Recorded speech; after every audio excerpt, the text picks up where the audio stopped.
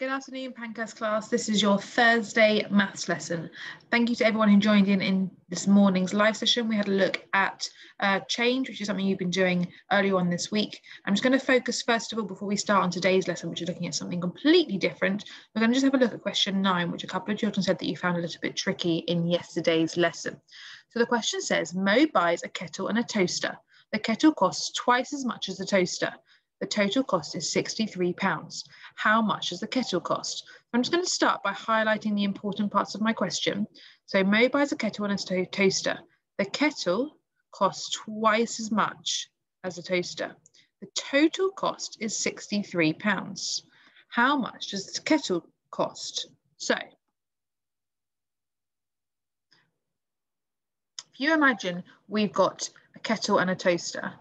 So we've got a toaster is one object and the kettle is twice as much. So the kettle is going to cost the same amount and another one. So then we've got 3 objects. So imagine that's the toaster and the kettle, which costs the same amount, and another one because it costs twice as much. So I've got 3, imagine you've got 3 objects. So I'm going to divide £63 by 3. So you've got £63 and you're going to count in your 3s until you get to 63, or you can do 63 divided by 3.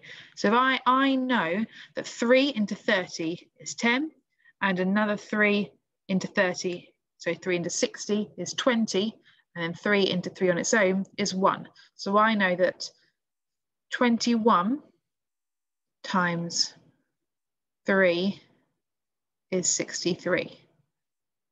You can do that yourself. I know I've shown a few of you. If you write down your 3 times tables until you get to it, that will tell you your answer.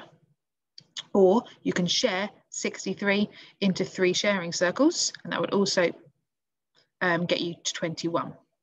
So that means that the toaster costs £21. Now the kettle costs twice as much as that. That's what it says here. So I need to do 21 times 2. 21 times 2. 1 times 2 is 2. 2 times 2 is 4. So my kettle is going to cost £42. And just to double check that, you could do 42, which is how much the kettle costs, and add 21, which is how much the toaster costs, and it should get you 63 as your answer. So that's how you can work out question 9. Okay, let's go on to today's lesson. So today we are going to be focusing on tally charts. So we finished money for now and we're moving on to something called data handling, which is where we collect information and we put it into different charts or graphs to show the information that we've collected. And today's focus is a tally chart. I'd like you to pause the video and have a think if you can remember what a tally chart looks like, or what is a tally? Why would I use a tally and what does it look like? If you can remember what a tally is, I'd like you to write down on your piece of paper or your whiteboard what 6 looks like as a tally. Now you might not know, that's absolutely fine. But if you can remember, I'd like you to write down what 6 looks like as a tally. Okay, I'm not going to go over the answer just yet. Keep it on there and I'm going to show you what a tally is. So we're going to be recapping our learning from year 2, so that we're able to explain what a tally is, to count in 5s, because that's really important for our tallies, and to complete missing information on a tally chart. So we've got a little lesson starter before we that's linked to our tallies down here. So I'd like you to pause the video and I'd like you to work through these 4 quick lesson starters. So the question 1 is how much money is there altogether? And this is practicing counting in your 5s because each coin there is 5 pence. Multiply, that's the same word, that also means times. 24 by 2. What is 4 times 12? And how many points does class 3 have? And this is what a tally looks like. And I wonder if you can work that one out by yourself. So pause the video now and have a go at the first 4 questions for my lesson starter. Off you go. Okay, hopefully you've got your answers now, and I'm hoping you've written them down before you watch this section of the video, which I'm going to now show you the answers. You can give yourself little ticks as we go. So how much money is there altogether? 5, 10, 15, 20, 25, 30, 35, 40.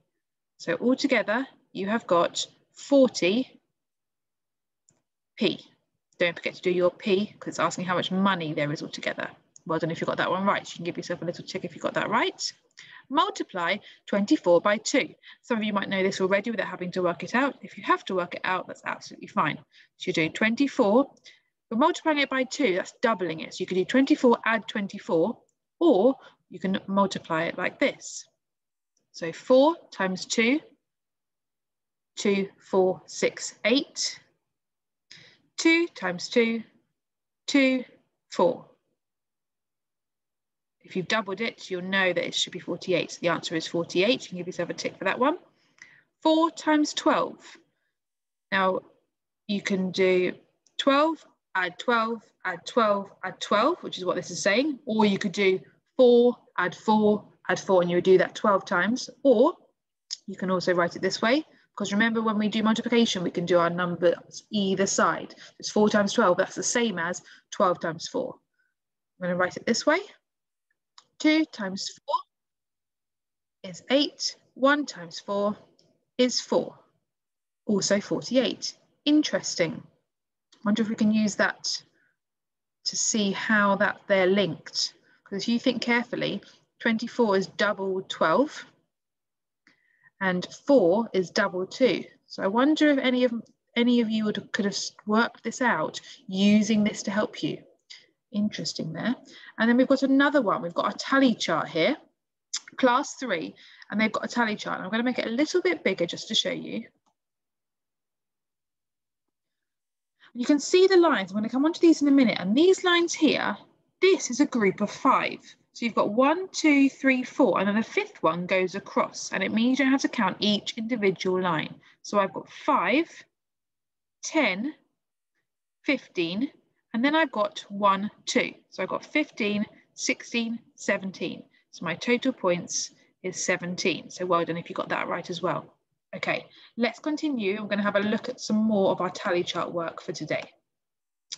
So I want to find out the favourite animal of children in the class. I ask everyone and I make a tally of my results. Which of these is easier to read? So here I've got my animals, cat, dog, horse, rabbit. And I've done some lines here. So every time someone told me that their favourite animal was a cat, I did a little line. And then over here, I've got exactly the same information. Cat, dog, horse, rabbit. And every time someone told me a cat, their favourite animal was a cat, I did a line, same with the dog, same with the horse, same with the rabbit. However, there's a difference because over here, I just kept drawing my lines going down. But on this side, when I've got to 5, I've drawn a line going across. Now, I'd like you to pause the video and I'd like you to think which one is easier to read, the left-hand side or the right-hand side. And then I'd like you to explain why. So you can tell the adult in the room or whoever's in the room with you, or you can have a think. I want you to think, why is the one you've chosen easier to read? Pause the video now just to have a think. Okay, my left-hand side one is quite tricky to read because of the little lines. Now, it's hard to see on a screen and it's hard to see on my screen, let alone you seeing my screen on your screen. Counting the lines is quite hard. If I was to count, I'd have to go 1, 2, 3, 4, 5, 6, 7. It's quite difficult to count the lines. And it could take quite a long time. On this side, I know that's 5 without even having to count. I know that that's 5 because it's got the line going across. So I know that's 5. I know that's another 5, so that's 10. I know that's 1, so that's 11. So this is easier. So well done if you chose this one. This one is easier to read because not only is it easier to read because I don't have to count the lines, I know that's 5. It also saves time as well than having to count each individual line. So well done if you said this one is easier to read. Okay, let's keep going. Complete the totals in this tally chart. So here we're going to write the totals by adding up our tally. So the amount of people that liked cats, 5, 10, and 1. 10 and 1 is 11. And again, like I said earlier, I didn't have to count each individual line because I know that because that one's going across, that's 5. I'm just going to show you down here just to model it for you. So you would go 1, 2, 3, 4, 5, 6, 7, 8, 9, 10. So it's easier to count in your 5s, and a lot of you know your 5 times tables. Okay, pause the video now for me. I'd like you to complete the next 3 totals, looking at these tallies. So the dog, the horse, and the rabbit. Have a go for me now, please.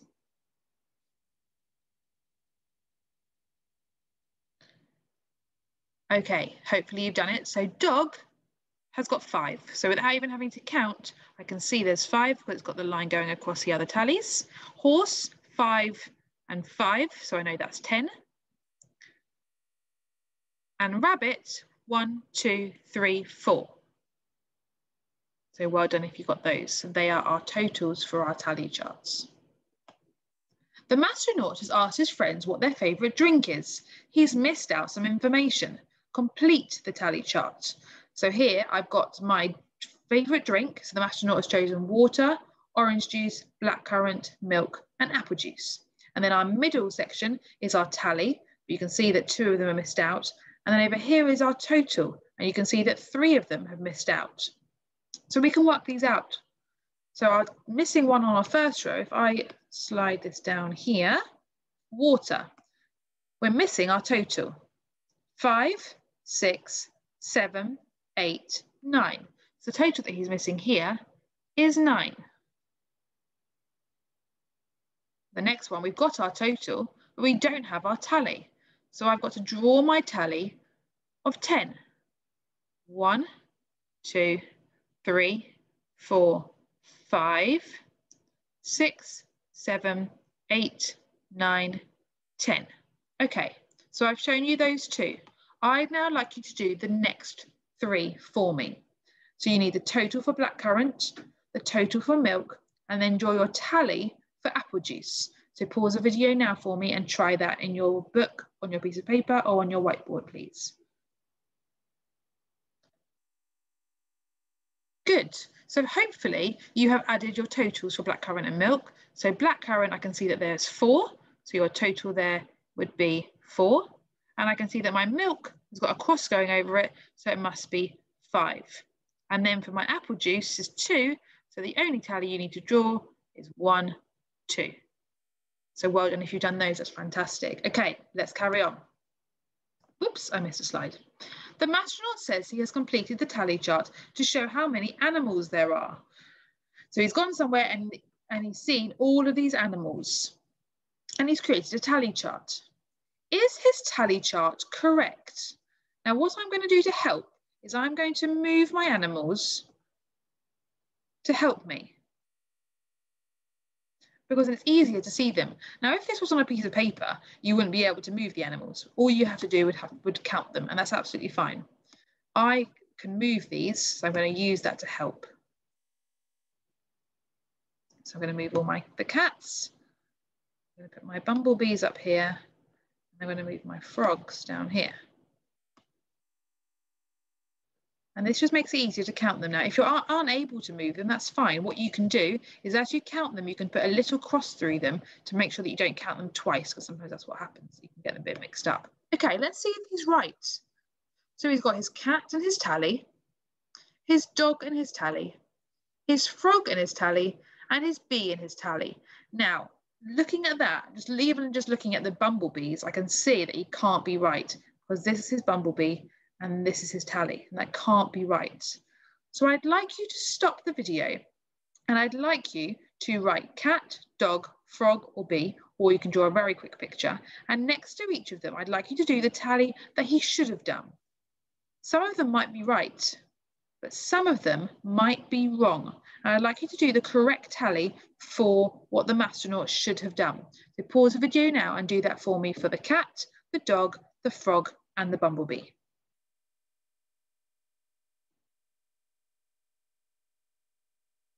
Okay, I'm going to do mine in a different colour, so then we can compare it to what he's actually done. So the astronaut said there was 1, 2, 3, 4, 5, 6 cats. Now there are 6 cats, 1, 2, 3, 4, 5, 6, but he's done something wrong. What's he done wrong with the tally here? There are 6. What should it look like? Okay, if you said there should be a cross over it, fantastic. It should be 1, 2, 3, 4, 5, 6. So he's got 6, but it should look like that, not like that. So well done if you've done that. Then the dog. 1, 2, 3, 4. Now he's done 5. So that is also wrong. So he should have done 1, 2, 3, 4.